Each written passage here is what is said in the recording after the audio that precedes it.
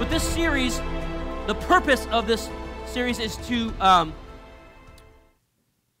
find out what is the purpose of the local church. What is its purpose? The goal is to define at the most basic level what the church is supposed to be and declare what it is not. Okay? Let's take off the lenses that we have put on and let's look at it real. Let's just be real, huh? We good with that? Let's be real about hey, if we have a fault, let's change it. Let's just not, put Band-Aids over stuff and hide it. Let's rip the Band-Aids off and let's get some real surgery done here and let's get healed. All right? So let's be the church. The church is a place to serve. Now, that's one of the Band-Aids we don't like. The church is a place to serve, not a place to sit and consume.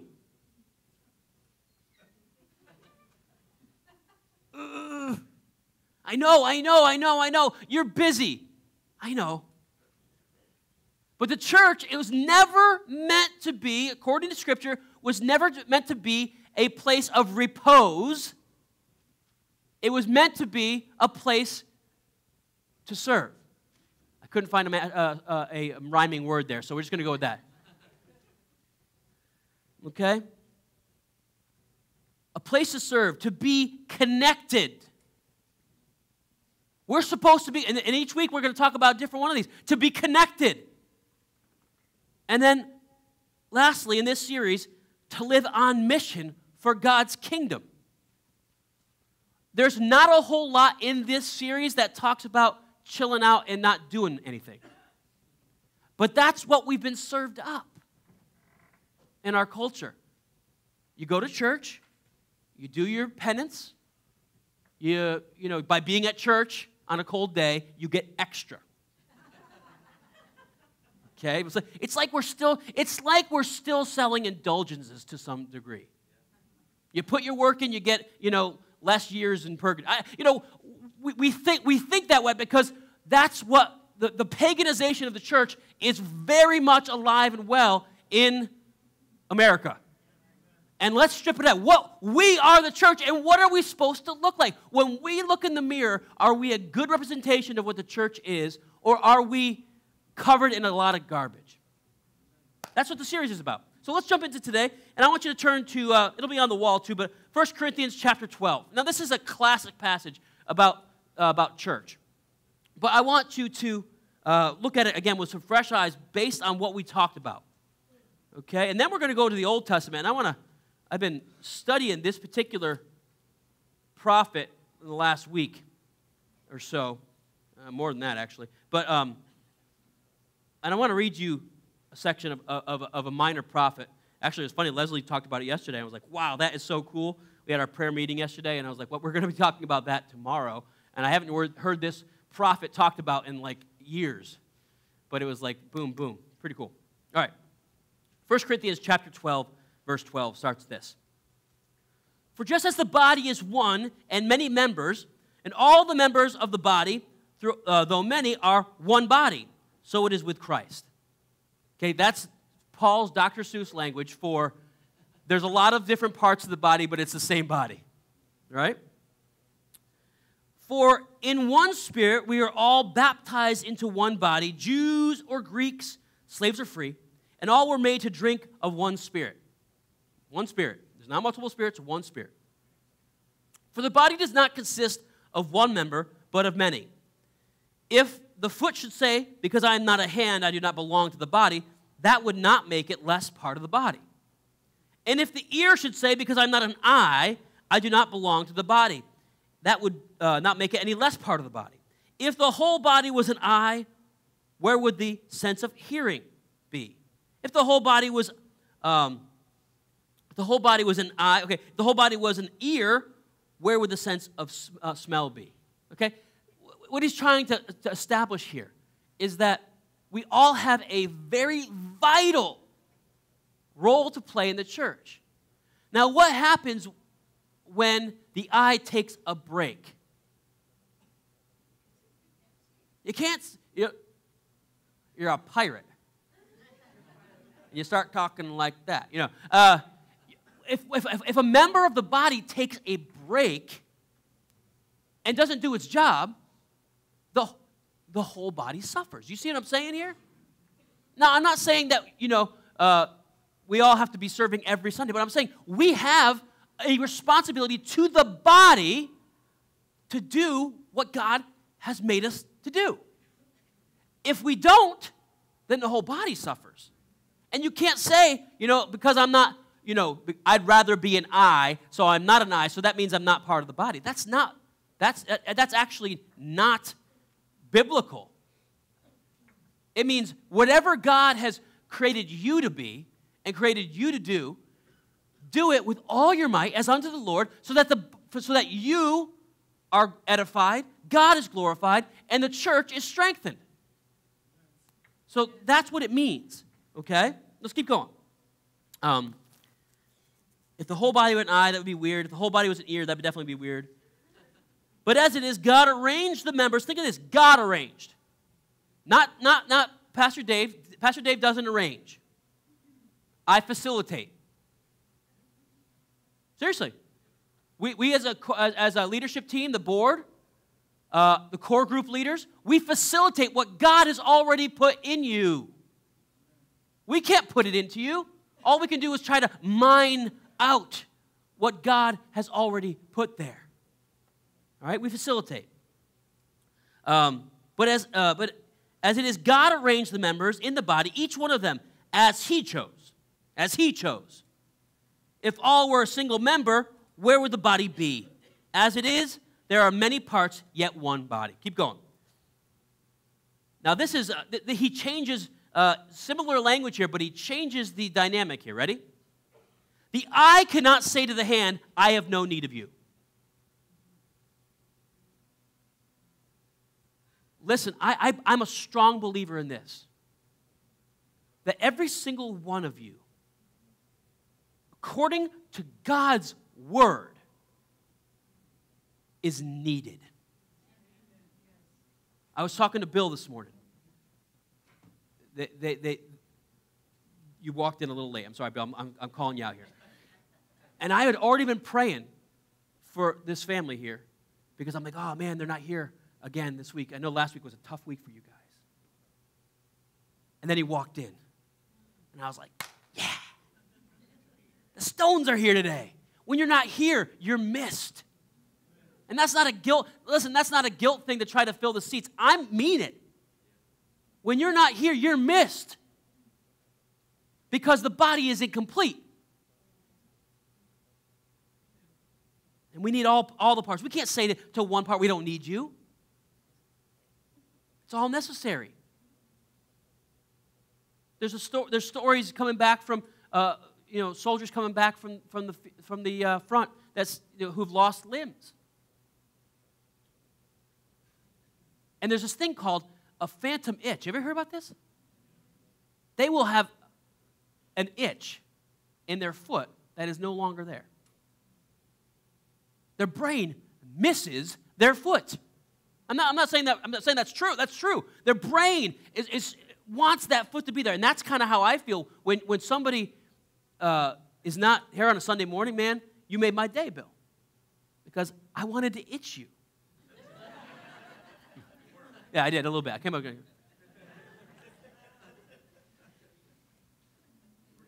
Yeah, we were itching. Yeah. On the contrary, verse 22. On the contrary, the parts of the body that seem to be weaker are indispensable. And those parts of the body that we think less honorable, we bestow greater honor. And on our unpresentable parts, we are treated with greater modesty. Which our more presentable parts do not require. But God has so composed the body, giving greater honor to the parts that lack it, that there may be no division in the body, but that the members may have the same care for one another. So what is this saying? The members of the body that can't do as much need to be treated with more care. Not the other way. We tend to do this. Oh, well, that person can't invest as much into the ministry, so I'm going to give them less time or less attention. Just the opposite is true of Scripture. When there's somebody who's in need who cannot be feeding into the work of the body, who needs some care, we should be on that because they need it more. They need it more. Listen, I need it sometimes. I need it. I need it sometimes. I need some people to come around me and pray for me because sometimes I'm low. Sometimes I'm hurting. And sometimes I feel inadequate. And I need somebody to come and lift my hands up. I guarantee you do too. And that's where we should give the most time to, the most effort to, those who are the most in need of it. And that's not normal. That's countercultural. That's not normal. We usually, we spend more time on those who we can get the most out of. Oh, shame on us. Right? That's a tough one. And that's something we're going to do this year. Where am I? Now, there may be no division, okay? If one member suffers, all suffer together. And everybody say amen. That's what the church should be. If one member is honored, all rejoice together. We need to celebrate the wins and mourn the losses together. Because if the eye gets exalted, it's part of the body, so the whole body gets exalted. You see what I'm saying? Okay. Now you are the body of Christ and individually members of it. Remember I said earlier, we're the bride of Christ. We can either be a good bride or we can be a bad bride. It says, you are the body. You can either be good at it or you can be bad at it. There's no option. There's no plan B, C, E, D. We are the plan. We are the church. We are the body. We can either be good at it or we can be bad at it. Let's be good at it. We are the church. All right? As Paul explains in this passage, in the body of Christ, everyone has a role. And no role is too small. In an article by Consumer Reports, How America Consumers Shop, it says this: 1 in 10 Americans say they could not give up their Starbucks or Dunkin' Donuts habit, even if their income dropped dramatically in a failed economy. Yeah. If their income dropped, if they lost their job, they would sell their kids before their Dunkin'. We run on Dunkin'. Good marketing, right? According to the same article, one survey found Americans hold tightest to at-home entertainment. When asked, what is the last thing you would cut back on in order to economize? 38% of people said that they'd never ditch paid television. 38, including prime cable, satellite, and streaming services like Netflix and Hulu. Our consumer-driven mindset has blurred the lines of necessity and luxury. People in our country like to be able to spend on themselves. The common attitude is, my comfort is my number one priority. Your comfort is my number. That's why I got these chairs in here. Don't fall asleep. The same type of mentality can often creep into the church too. Turn to Haggai. It's a book in the Bible. Go to the New Testament and take a left. It's very close to the end of the Old Testament. Haggai. And just for a little background, the people of Israel have come back from exile. They're underneath a remnant of the Davidic covenant named Zerubbabel. And they're getting back to the land of Jerusalem, and they start to rebuild. And Haggai nails them for their priorities. So here we go. Right in chapter 1, verse 1. In the second year of Darius, the king of the 6th month, and the first day of the month, the word of the Lord came by the hand of Haggai, the prophet, to Zerubbabel, the son of Shealtiel, governor of Judah, and to Joshua, the son of Jehoiada, the high priest. Thus says the Lord of hosts, these people say the time has not yet come to rebuild the house of the Lord. Then the word of the Lord came by the hand of Haggai the prophet. Is it a time for you yourselves to dwell in your paneled houses while the house of the Lord lies in ruins? Now, therefore, thus says the Lord of hosts, consider your ways. Isn't that what we're doing here? That's what this series is all about. Consider your ways. You have sown much and harvested little. You eat, but you never have enough. You drink, but you never have your full. You clothe yourselves, but no one is warm. And he who earns wages does so to put them into a bag with holes. He's saying this, you can work for yourself all you want. It will never bring fulfillment. It will never bring what you want it to bring.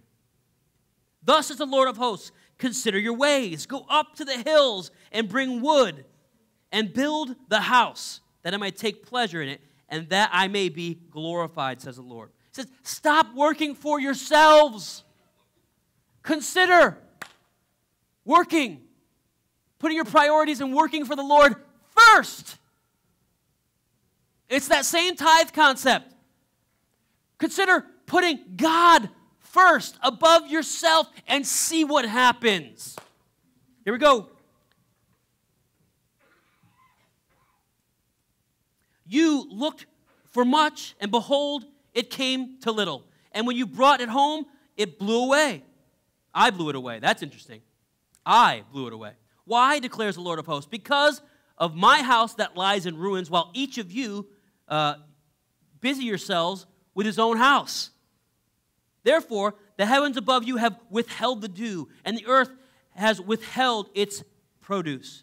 And I have called for a drought in the land and on the hills, on grain and new wine, the oil, on what the ground brings forth, no man and beast, and on man and beast, and on all who labor.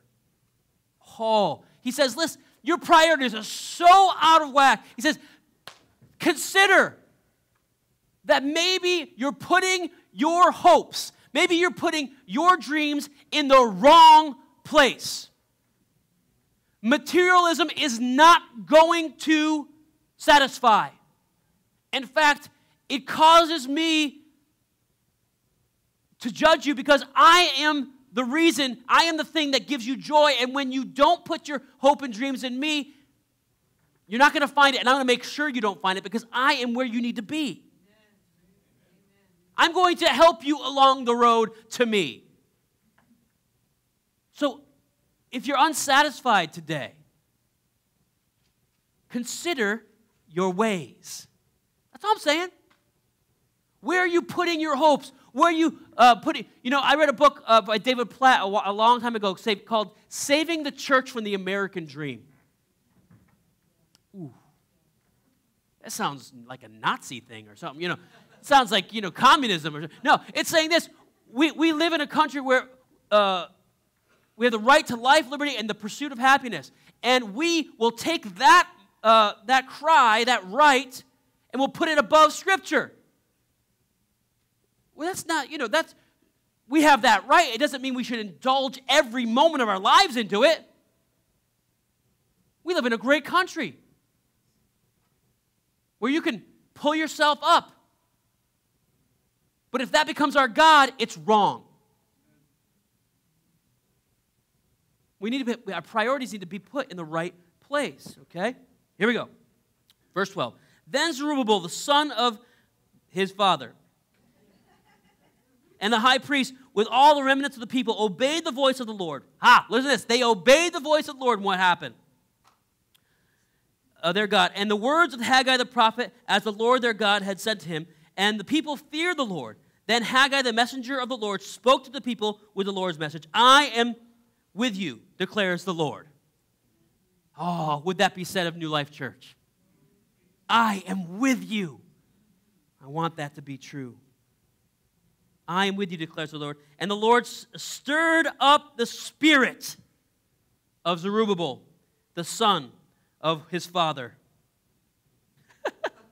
governor of Judah, and the high priest, and the spirit of all the remnants of the people. Not just the leader, but everybody's spirit was stirred up.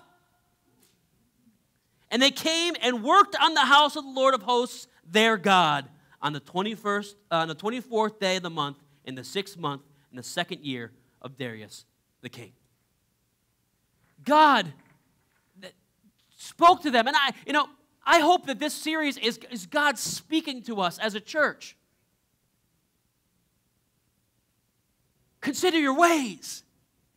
If you're unsatisfied with the world you're living in right now, it may be because your priorities are placed in the wrong God.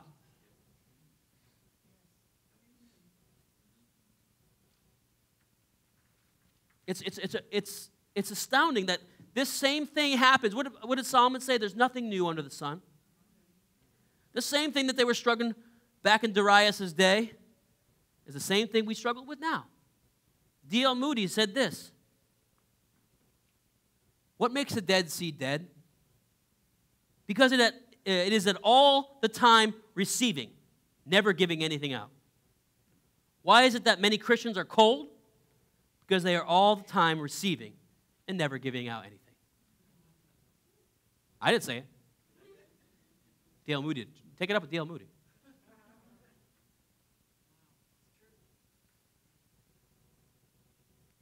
So, what does that look like? I was talking to Jake and Josh the other day, and one of the things that we were discussing, and one of the things that I was like a little bit nervous about, but it's a good point. God has given you gifts and talents that may not be defined comfortably within the service areas that we have for this church. So let's make a new category.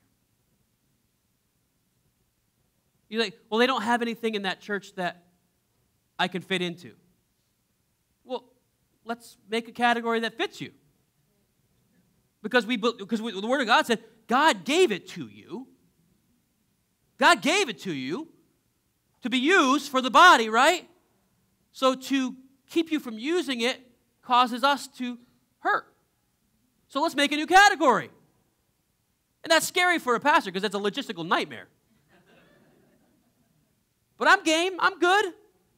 Let's go there. If and at the end of this month, you're going to have an opportunity to hear what the different core group leaders' reports are as to what is going on in our church, where there's different opportunities to serve, okay? And you're going to have an opportunity that very day to put your name down as to wanting to be a part of one of the service teams. If you find out after listening to their reports that none of these service teams fit you, then come talk to me. And let's find out what God has put in you. And let's make it work.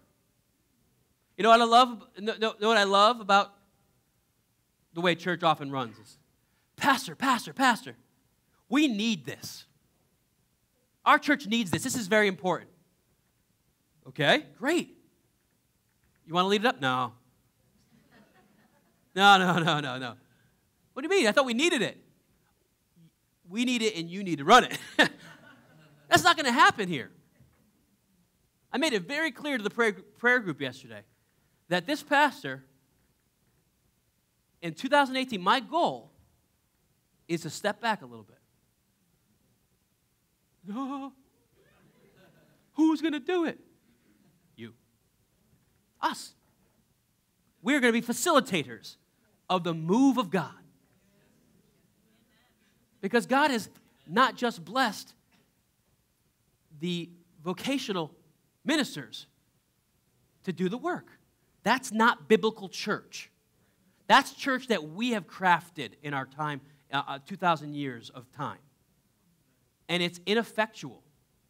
And it's why we are limping along in the West as far as church is concerned.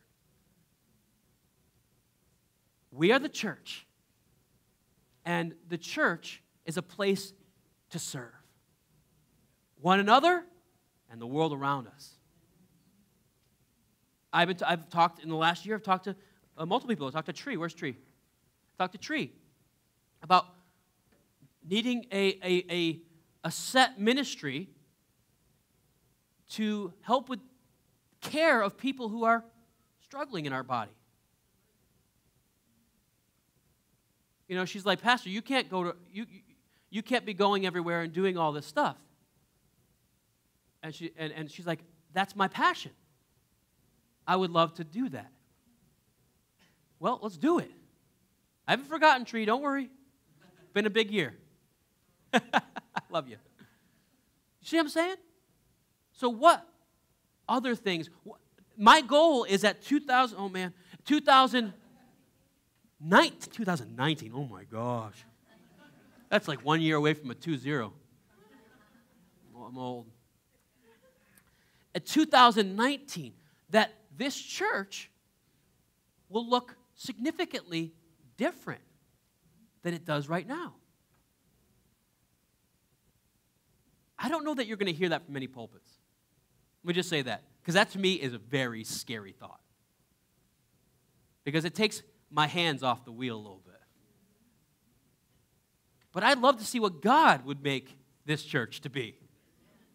Right? Would you like to see that? You like to see that? I would like to see that, even though it scares me. But I know that God's ways are better than my ways. His thoughts are higher than my thoughts. Hey, no. So here's the thing. At the end of the month, I would like you to as we highlight some of these ministries, I'd like you to really take a close look at them and see if there's a place where you can serve. And if there's not a place that you can serve within the framework of those service opportunities, please come see us. And let's find out what God is sparking in you and see if we can do something to make your ministry a reality. And let's be the church, because there's really no alternative, because we are the church. You got me? You with me? Let's pray. Stand up.